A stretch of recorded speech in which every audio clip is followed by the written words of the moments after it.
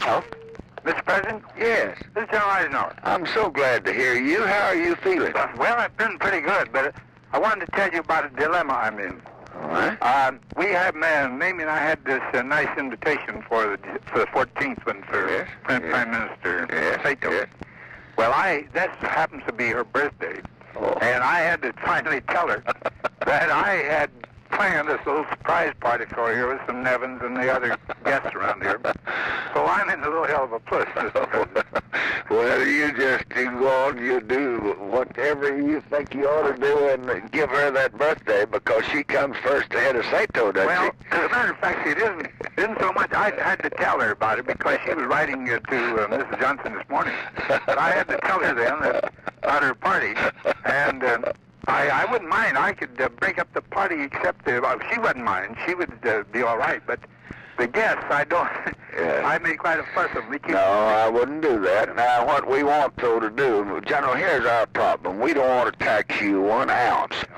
At the same time, anything that happens here, we want you and Ms. Eisenhower to be included if it would be enjoyable. Now, you can't call up and say, I'd like to do this or do that, and we never know. But we thought with the Japanese that we would urge it. But, well, as a matter of fact, they've been very kind. They've invited me back here several times, they say, with the Emperor's approval and to come over, but I never felt like doing it because I'd wanted Mrs. Eisenhower to go, and she won't fly, so it means a long ocean ride, boy.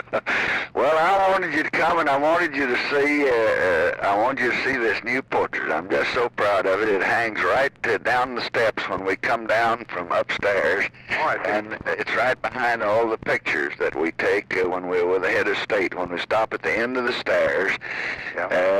And the photographers look at the people standing there. Right above it is your picture, and I like it much better than I do the other one. Well, as a matter of fact, I do too, except it's such so bland. I like a face that's got a little bit more lines in it. Oh, no, I thought this is good. This is a good painter. This is the fellow that I know. I just stood there last night, had my picture made with it last night. It's a wonderful picture. That's fine. And I wrote over Harry Darby and thanked him for sending it in here. And it looks like you're going to run for office here in '68. We got so many of your pictures around. Well, I'll tell you. One thing, Mr. President, I don't believe it's against the Constitution to me for running for vice president. Well, I'll tell you this. I think you're the best qualified man in this country for anything. I told a group the other day that you're the only fellow that I knew that knew as much as my Joint Chiefs of Staff and knew more than I did. Well, how have you been, Mr. President? I'm doing fine under the circumstances. We're getting this government off reasonably good. I don't want them to bother you, but I sure do want them to keep you informed. And I told McNamara to go see you because I thought it would be good for McNamara. I think that he and General Goodpaster is just wonderful, but I thought maybe a little touch of you giving your views and philosophizing with this fellow would be a little helpful. We got a project we call Buttercup that shows that the South Vietnamese are kind of playing a little bit with the NLF and talking to them about exchanging prisoners, and we got some exchanged yesterday for the first time, and then they're talking about how they might talk. And this fellow Chu, most of the people think, I'm not very good at evaluating, but most of the folks think Westmoreland and Bunker and them. And incidentally, Mr. President, I think we got the best team we could have in those people out there. So I just have confidence in them, and I try to support them. But they think that Chu's going to be better than Key. He's a little more reserved and a little more judicious and a little tougher and maybe not quite so gay and showmanship. You know? That's right. And so we're working on that a good deal. And I'm having a meeting. I just called it now for 11:30 to talk to Rusk and McNamara and them again about releasing some more prisoners. They want some more exchanges. So that is rather encouraging. That is. General Bradley just came back. He says that they have from Vietnam, and he says they got 12 and 13-year-old kids. And the report from Bunker this week shows that one province out of Saigon in the 3rd Corps area that made up of about 500,000 people, and the Viet Cong have just picked up and evacuated. They can't live. They run out of food, and the battalion's splitting up.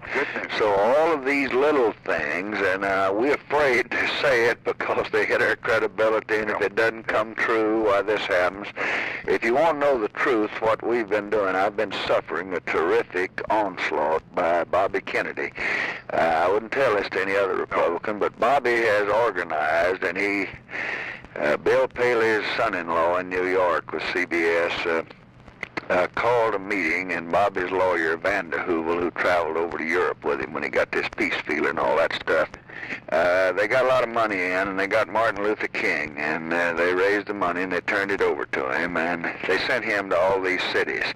And he went around, and he gets out of them before the trouble begins, but he went around all over the cities, and that's caused me a lot of problems in the cities this year. Then they've got the ADA and the Harvard group going around and saying, well, we got to jump Johnson. So they've got our own people plucking that we ought to get out of the war, and that they're not dependable, and that the generals are taking over, and it's been quite a problem for them in my own group. Then I started getting hit by the Cases and the Mortons and so forth, and it kind of looked like everybody was turning in. When you and you all formed your committee and made a little statement that arrested, and you came out and said, well, now, I just don't, I'm not, I got more information than anybody in this country. You didn't say that, but everybody knew, and they looked at you. You'd been every military job we had and been president, but I don't know enough to criticize the commander-in-chief and the generals in the field and Bunker and men like that, and I just want to know more about what I'm talking about. That kind of settled it a little bit, and but we just had hell, and these college students, I've had Hoover in after them, and Ho Chi Minh sent a bunch of them over here wires in April, and he got this fellow Dellinger, and he's properly named too, and this Ms. Wilson and Stokey Carmichael, and he asked them to come over there, and they got over there last spring, and they sat down and planned these demonstrations in Rome and in Bonn and in London and the United States, so forth, all on the same day, and they laid out their plans, and then they sent our American delegates and a number of the other delegates to Czechoslovakia and to Germany and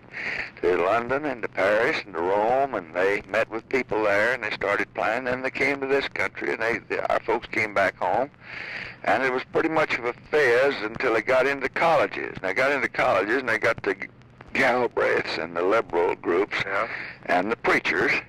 And the preachers have been in all these. 1812, they tried to, they told Madison that the British were right and he ought to surrender. And they told Lincoln that he ought to go over to the surrender to the Confederacy. And they gave Wilson hell. And World War II, a lot of the preachers and the teachers did the same thing. Well, anyway, they marched here, and we arrested 600 of them, and we gave 29 of them pretty tough times. We found most of them really were mentally diseased. Hoover's taken 256 that turned in supposedly their draft card, and about 50 of them are college professors who had been examined for the draft by the Army and turned back as kids. And then a good many of the young kids. So you're dealing with mental problems, kind of like the Oswald deal. And then they get a lot of innocent folks that come in. Now, how much of that we can expose, what we ought to do about it, I called the Attorney General last night. I think he's been a little easy himself.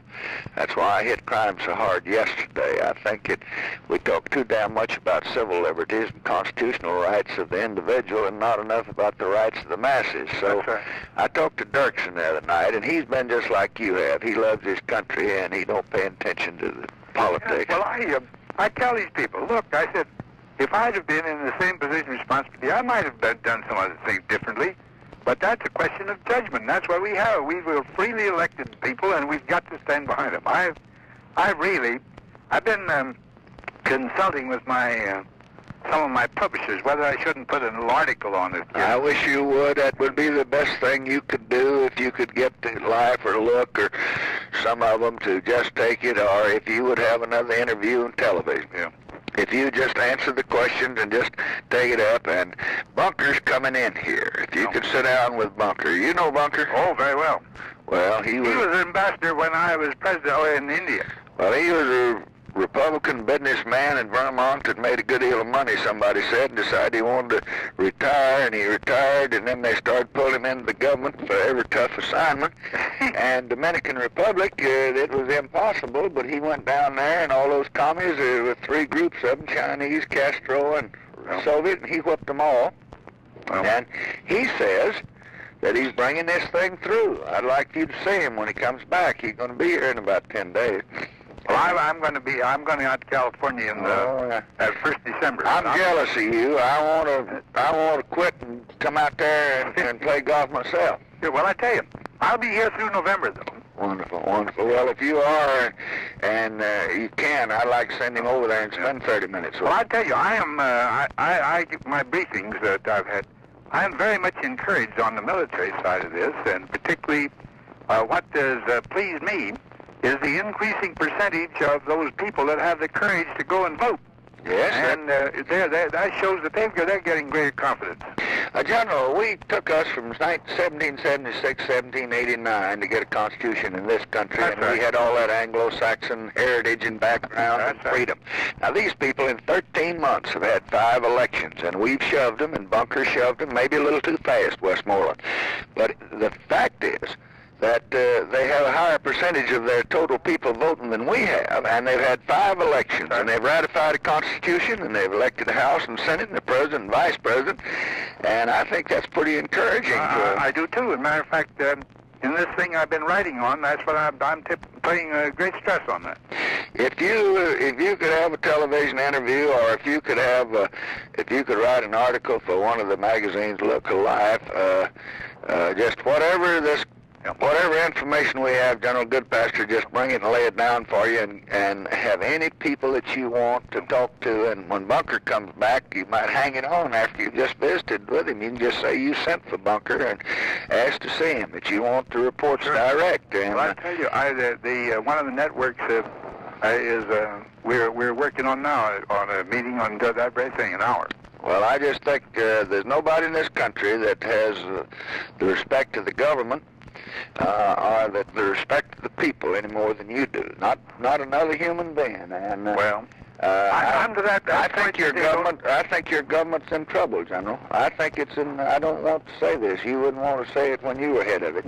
But I think we're in more danger from these left-wing influences now than we've ever been in 37 years I've been here. Well, and they're working in my party from within. And Bobby thinks he's going to get the nomination in the convention. Do you know the name of that son-in-law of Bill Paley's? Yes, sir. Named Burden. B-U-R-D-E-N. B-U-R-D-E-N. Yes, sir, and I'll tell you how I know about it. I've got copies of Bobby's lawyers, this fellow Vanderhoo's letters on Martin Luther King, which I'll send you copies of, writing to people, asking them to come, and Charlie Engelhardt, who's head of Engelhardt Industries up in New Jersey, went to the meeting and agreed to give Martin Luther King some money for civil rights. He thought he was helping the Negro. And the damn fellow went out to Chicago next week and announced that he was trying to destroy Johnson. So Engelhardt got mad and called him up and told him he didn't want to give his money. Well, I tell you, I know those people up there in CBS pretty well, and I'll get my nickel's worth in. You can bet on that. He married Paley's daughter. No. And it's this young jet set, this society set, and they don't like anybody, from away from the East Coast. But I tell you, Mr. President, I'm a damn good Republican. But if ever they want that little pipsqueak to the President of the United States, by golly, I'm really going to get on the hustings, and I'm really going to work. Well, that's what they're trying to do, and if I didn't run. And I haven't at all concluded I would, but if I did, we'd just take it in a walk. And I think the Republicans could beat him if they didn't fight among themselves. And but this boy is awfully vicious, and when you agree with him, he is absolutely ruthless. If you look at the people that he doesn't like, nearly that he doesn't like,